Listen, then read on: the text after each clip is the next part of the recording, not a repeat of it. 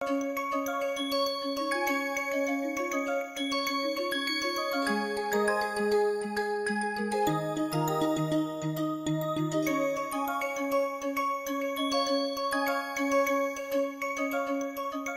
everyone. Welcome to yet another session of our NPTEL on Nonlinear and Adaptive Control.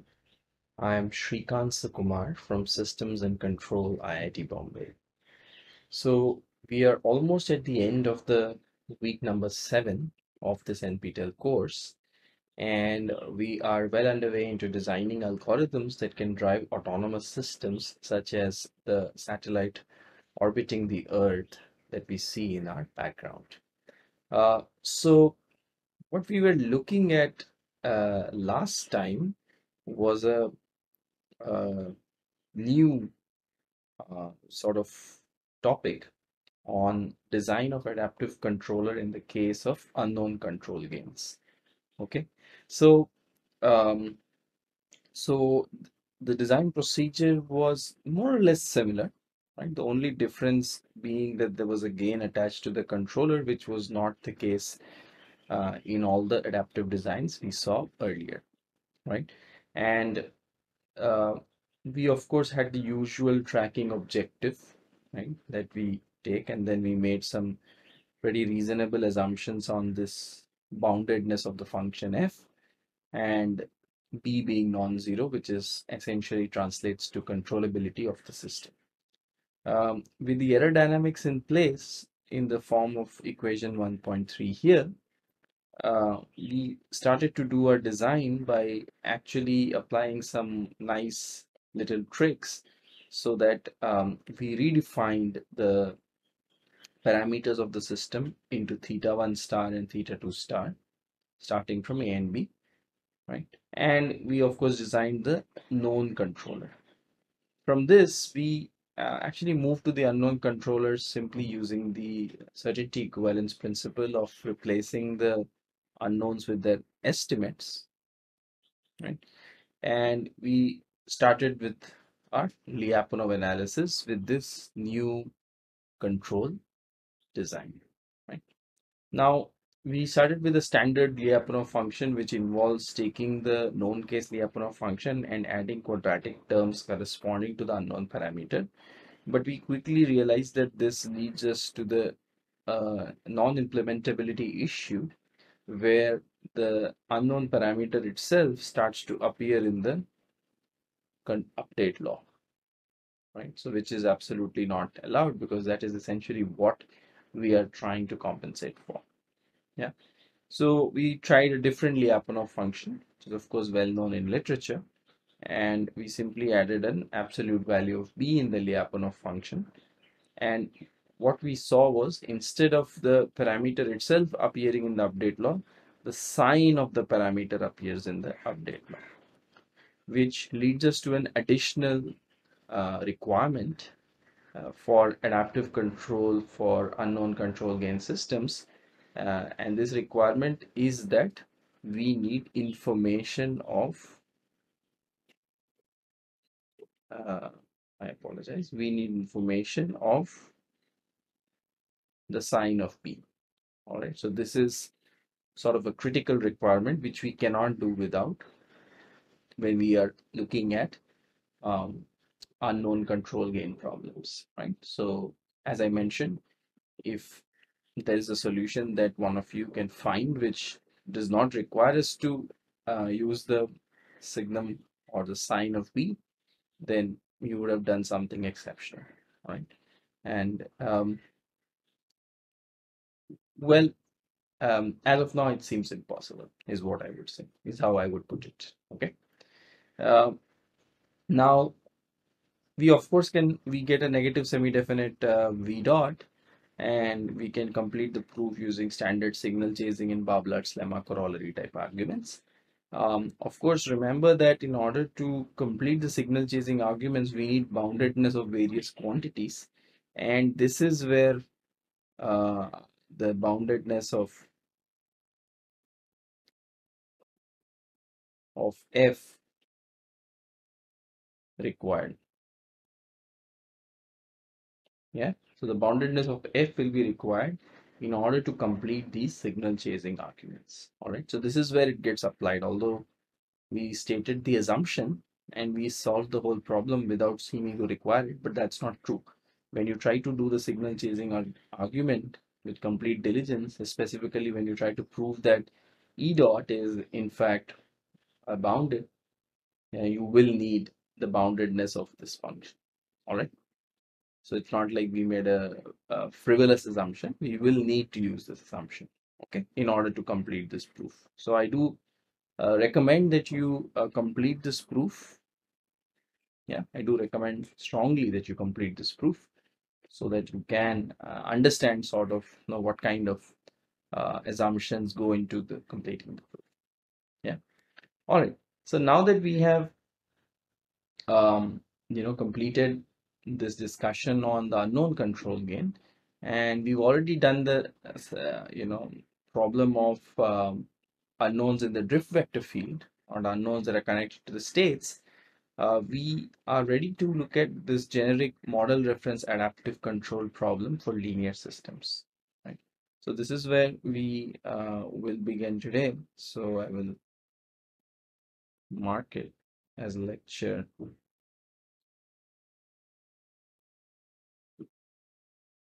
7.6. All right, I'll mark it as lecture 7.6. So what is model reference adaptive control? This is a paradigm, if you may, in adaptive control, and a rather you know important and occupies a very large place in adaptive control literature. Yeah. So the idea is I start with a linear system, which is x dot is ax plus bu. So I hope all of you have seen linear system models such as these. Yeah. And of course, now we are dealing with vectors. We're no longer looking at simplifying, or well, not necessarily simplifying, but scalar systems and double integrators and things. We are looking at a linear system. First of all, we're not looking at non-linearity. There's no fxt, but we are looking at a vector state x in Rn. Control is in Rm, so the dimension of the control is possibly smaller than the dimension of the state. And of course, you have this x dot is ax plus bu, so not necessarily double integrator or anything like that. Okay, great. So here, instead of x trying to follow some r, right? So that's the typical thing, right? X following r, or x goes to r as time goes to infinity is what we have been looking at until now. So instead of that, what we say is x has to follow xm, and xm is generated as an output of a reference model. All right, so xm is coming out of a differential equation, okay, or is an output of a reference model. Yeah. So physically, you can think of there being a reference model in which there is an input signal and there is an output, and your system output is sort of tracking this. All right. So if I, well, let me see if I can, if you want to think of it as a block diagram, let me see how this will be. So usually you have a reference here. So this will be, let me make this bigger first. So usually I will have a reference here, right? And then I will have some kind of a control block here. Okay. Then I'll have a plant block here.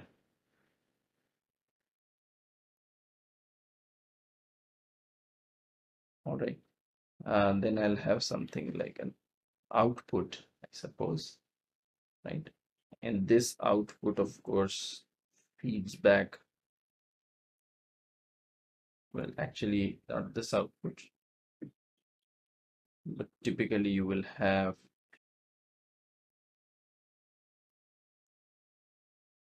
this going here.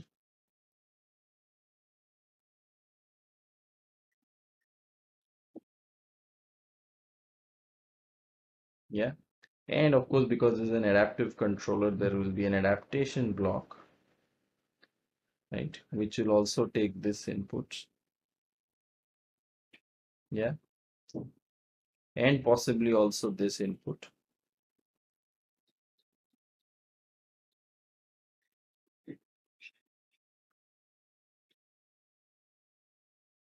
And the output from this goes here. Okay, so and here something more complex happens. You have an input system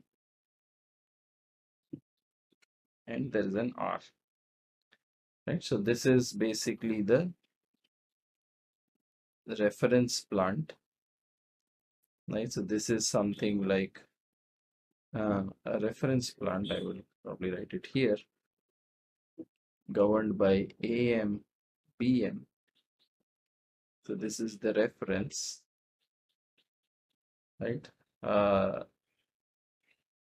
This is the XM with the plus minus here, right?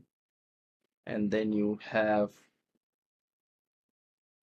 something like a control here, U, right? And then you have the plant here, which is given by AB, is the plant itself. You have the adaptive block, which is A hat, B hat, if I may. It's crude, it's a crude form, but this is how it will look. All right. So this is like a how this adaptive control block will look, because the plant matrices AB are also not known. So I'll create an adaptive law for that. That will also feed into the control. Then there's a reference system which takes in a reference R and outputs what the system needs to track, which is this X sub n. All right. And then all of it comes together to give you the control, and the control then of course feeds into this guy. Okay, so that's how this model reference adaptive control block diagram will look like. Yeah, so that's the big difference here. Yeah, and of course, as usual, we assume that this reference input is bounded and smooth and all that stuff. Okay, we also assume there are several assumptions. Maybe I should mark them. So bounded and smooth. AM is assumed to be Hurwitz. So basically for the reference system, it has to be a stable reference system. So the matrix AM is a Hurwitz matrix. AN and BM are assumed to be known and the same dimensions as A and B. Okay. So, and of course, A, B are unknown constant matrices. Okay. So A and B are assumed to be unknown.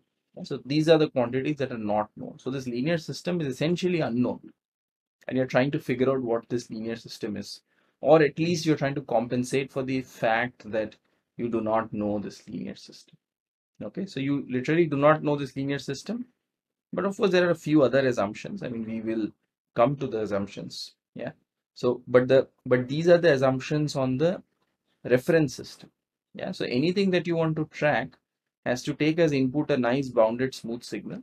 So this is just standard assumption again to ensure that the reference signal that, or the XM that you're trying to match, comes out to be a nice enough signal. Okay. And then of course we assume that AM is a Hurwitz matrix, which ensures again stability of the whole system. So there's a bounded input Hurwitz matrix, so output will also be bounded. Okay, this is standard and well-known result in linear systems, that if you have a stable system which is perturbed by some bounded input, then the output is also going to be bounded. All right, so that's what we get. All right, great. So now what we want to do is drive X to Xm, and we do not know matrices A and B. Okay. Now the question is, well, actually the first question that we ask is what kind of assumptions are required. Yeah. So we've already uh, put in several assumptions on the reference, but we also need assumptions on A and B, or the original system for that matter. Yeah. And so what are these assumptions? These assumptions are, of course, called the matching conditions in model reference adaptive control. You're already used to matching conditions. That is, when you want X1 to track R, you want X2 to track R dot in a double integrator system, right? So this is also a matching condition. So we have such similar matching conditions here. The first is that the pair AB has to be controllable. This is not exactly a matching condition, but we are clubbing it loosely under matching conditions. Yeah, because if the pair AB is not controllable, there is no scope of designing controllers for this system. Okay, so this is more like a necessary condition for us to be able to do any control problem or solve any control problem. Okay, so the first is AB has to be a controllable pair. This implies that if I'm given any matrix P in n by n or n by n matrix P, there must exist a matrix K such that A minus BK equals P. Okay, so what does it mean? So A minus BK is coming how? So this is when U is chosen to be minus KX, right? Which means that, so controllability, as you would already know, I hope. If you don't, I really urge you to go back and revise what is controllability for a linear state space system, right? So what it means is that if AB is a controllable pair, then given any matrix P such that I want the system to look like x dot equals px, then I can choose, I should be able to find a k in k such that u equals minus kx does the job. So if I put u equals minus kx, this becomes a minus bk x, right? And so I have my desired system. Okay, and now notice that um, what we try to match are not the matrices themselves. Okay, so notice very carefully that this assumption does not guarantee that the matrices A minus BK and P match. No, they just ensure that the eigenvalues of the two matrices match. Okay, so this is called standard pole placement, if you may. I mean, this is, I would say,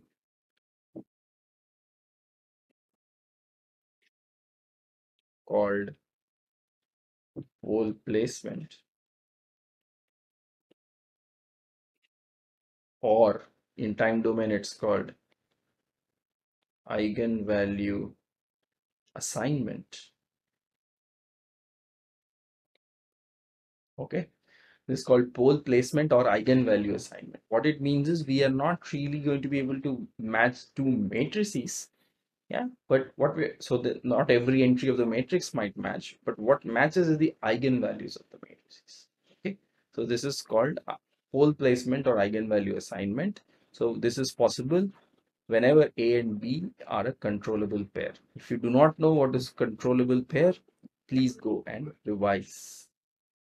Right? Great. So that's the first condition. Great. So now the next assumption actually makes this sort of more stringent. It says that there exists a K star, again an n by n matrix. Let's see. Yeah, there exists a K star, an n by n matrix, such that A minus BK star is exactly equal to AM. Okay, so now we have made it stringent, right? So this is where it is different from point, because point A1, because we are not just saying that the eigenvalues are matching. No, we are actually saying that the two matrices match. Okay, now there is much to be said about the assumptions that we are making. They are restrictive in several scenarios, and one might ask, why should it's pretty reasonable to say that AB is a controllable pair, because without that, control is not possible, and therefore that eigenvalues of these two match.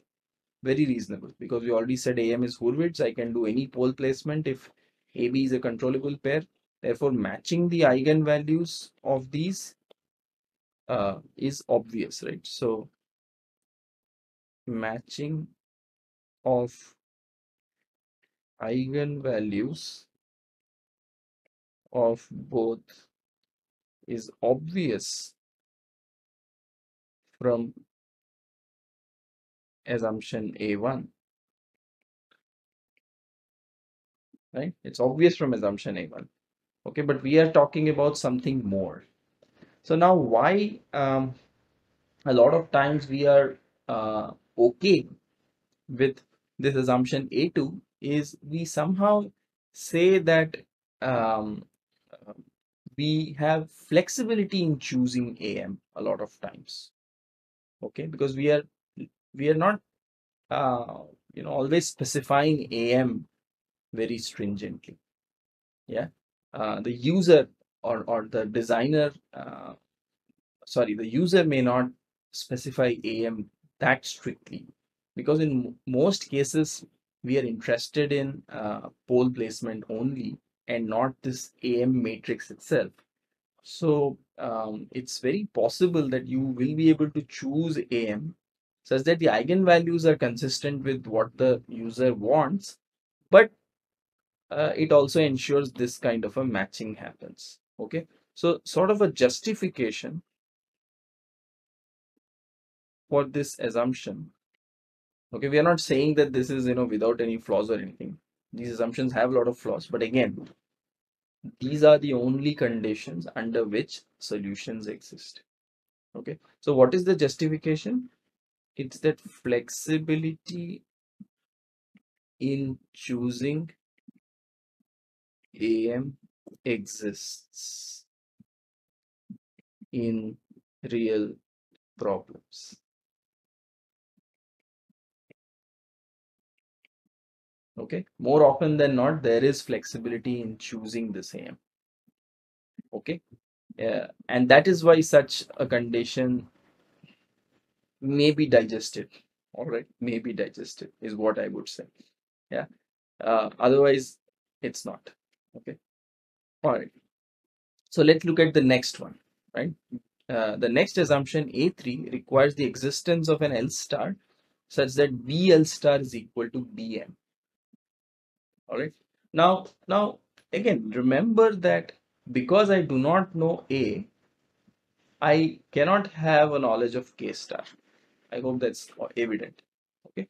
So what we are doing by this trick is actually again redesign or reformulating our parameters. We are going to move from parameter A to parameter K star. Okay, so that's the idea. So we don't know A or B in fact. So we don't know K star actually. Okay, so let's sort of, I hope that's evident. Right, great. So now this next assumption is something again similar or along same lines. It says BL star has to be equal to BM. So there should exist a L star such that BL star equals BM. Okay, so again the justification is similar, and it is that there is a flexibility in choosing BM. All right, there is some flexibility in choosing BM. So yes, these assumptions are to be taken with a pinch of salt. Yes, I agree that these assumptions are very restrictive, but these are the sort of justifications under which we operate. Yeah, in fact, without this, again, solving model reference adaptive control problems is impossible. Okay, not known. Yeah, without these assumptions. So this is sort of what uh, are the restrictive or the restrictions of the solution that we can provide. Okay, so uh, so another part of assumption 3 is also that L star has to be symmetric and sign definite. Okay, so another part of the assumption is like L star is to be symmetric and sign definite. So the way to think about this on top of talking about flexibility in choosing BM is that somehow we are saying that BM is the has similar definiteness properties as B. All right. So if I multiply B by, for example, a positive definite matrix L star on the right hand side, and I get a BM which has no specific properties or anything, because BM is not required to have any specific properties, then if you think about it, then this is almost might be identical to um, doing some kind of a nice group operation on B itself. Okay, so So there is, if I just think of a very simple or the simplest situation, okay, let's think of a simplest situation where, let's see, simplest situation. Okay, let's think of L star as some epsilon identity. Okay, some epsilon scaled with identity. Very simple situation. So what is Bm going to be? It is going to be epsilon B.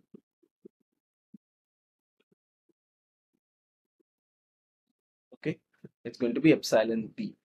Okay, so this is the sort of again the argument which um, gives us some hope that this kind of an equality can also be justified, right? So if L star is very close to the identity matrix, then Bm is almost similar to B itself.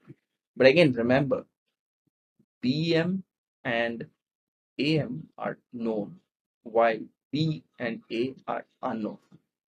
Okay, all right. And also remember that in typical adaptive control, we do not claim anything about um, being able to identify the parameters exactly or uniquely. Yeah, we only claim to be able to compensate it and guarantee tracking. Okay, so we have made these assumptions, right, which are suitable for us to do this model reference adaptive control design. And we'll go on to do a design, and of course we'll prove some kind of a tracking of x with xm. So x goes to xm is what we'll prove asymptotically, right? But of course we'll not be able to claim that k goes to k star or L goes to L star, because our new parameters become this k star and L star, right? So these become our new parameters, right? And we will sort of compensate for the effects of this, of not knowing this k star and L star. Okay, so that is essentially what will happen. And of course we assume that L star is symmetric and sign definite also. So it's more assumption on this L star. So several assumptions. And on top of this, just like the scalar case, in assumption 4, right, we also claim that we know signum L star. Okay, remember, in the scalar case, we required the sign of B to be known. So L star here actually serves like serves to quantify the same thing. So we require the signum of L star. And what is signum of L star? Because L star is a matrix, correct? So what is the signum of a matrix? That's defined here. It's defined as +1 if the matrix is positive definite, and it is defined as -1 if the matrix is negative definite. All right. So these are the sort of assumptions we have. I mean, I just wanted to start off uh, this session with trying to understand the assumptions. Yeah. First, we have the controllability assumption. Then we have the assumption on A and AM matching via this condition. Then we have a B and BM matching via this condition. Not just that, the matching matrix has to be symmetric and sign definite. And further, we also require to know the sign of this matching matrix. All right. So, that's it. So what we saw today is essentially a sort of a setup of the model reference adaptive control problem, which is one of the most popular and famous, and occupies a large space in adaptive control literature. A lot of adaptive control literature has developed around model reference adaptive control. And we just saw the setup, we just saw the assumptions today, yeah, in this session. And what we plan to do in subsequent sessions is to analyze and design adaptive controllers for this system.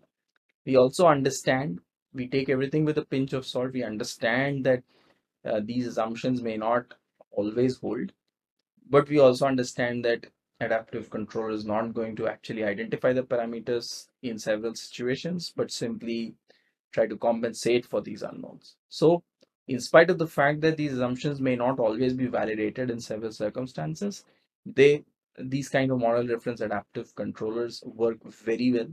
In fact, they have been flight tested on fighter jets. So they have been functioning rather well for several decades now, and they actually give good real performance, and one of the few nonlinear controllers which have actually been implemented in the industry. Great. So this is where we stop today, and we'll continue again in the subsequent session. Thank you.